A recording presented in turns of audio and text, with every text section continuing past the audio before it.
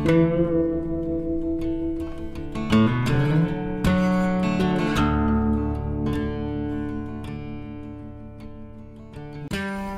think it was in 2001. I had a stroke in 2000 and kind of started getting more involved with art and just checking it out and seeing, because I didn't grow up artistic at all, so it just kind of came on and then kind of developed, and it was always like a side project, and just the last couple of years that has been more serious than.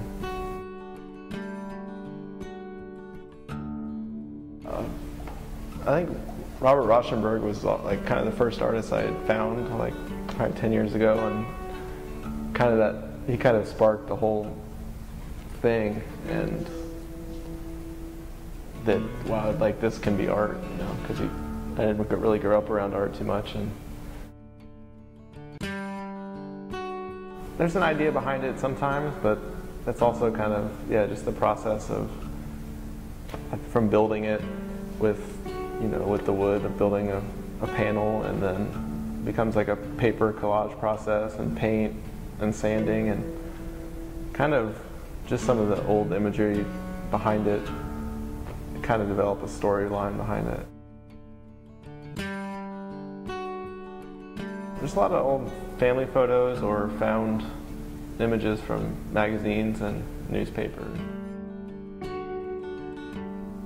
I think just everyday people and stories like kind of intrigue me the most. Just the hidden mysteries behind why someone turns out the way they do, or I think real life's pretty complicated and interesting compared to, you don't really need to make anything up, like crazy things happen in real life, so it's cool to explore.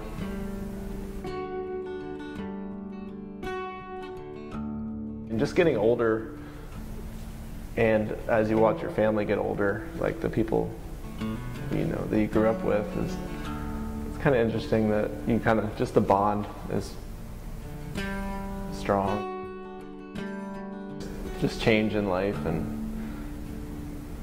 I don't know, just getting older, and like right now I feel not invincible, but like I feel like everything's gonna stay like this for a while, but I know it can't happen. And that impermanence of everything. I'd say just have fun and just do what you want to do. It's like a slippery slope of trying to make stuff marketable or accessible or to do exactly what you want. So I would say just do what you want, and I think if you're true to yourself and true to the process, that some cool stuff's going to come out of it.